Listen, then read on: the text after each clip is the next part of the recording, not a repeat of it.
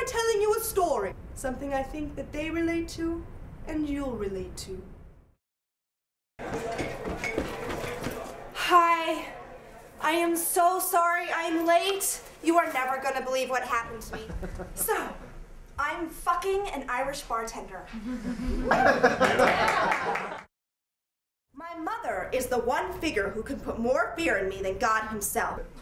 Monica, you are just like your father. You don't remember anything after a few drinks. Why should we be alive? I really love you, baby, cross my heart.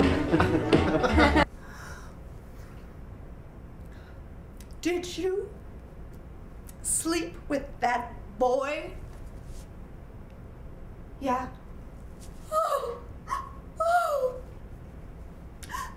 You need to go to confession and confess your sins. You are going to hell.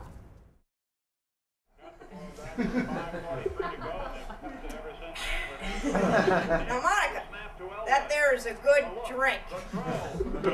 Ah, the Broncos! Now, go up there and sit in front of the television and get ready to flip the channels for me.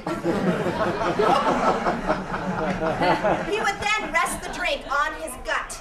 No hands. The rocks cracking against each other. The glass teetering on the edge of destruction. I've been thinking about your future. You know, you can't be running up and down stairs with plates of food in your hand when you're 30. Dad, I'm 31. Really? Oh, shit. How can he be sleeping with two women at the same time? He has a gut. I have been diagnosed with Crohn's disease. Tubes. I've got tubes. Whoa, tubes. Hanging out of my ass. Minute to minute, and second to second, and hour to hour, and day to day, month to month. A year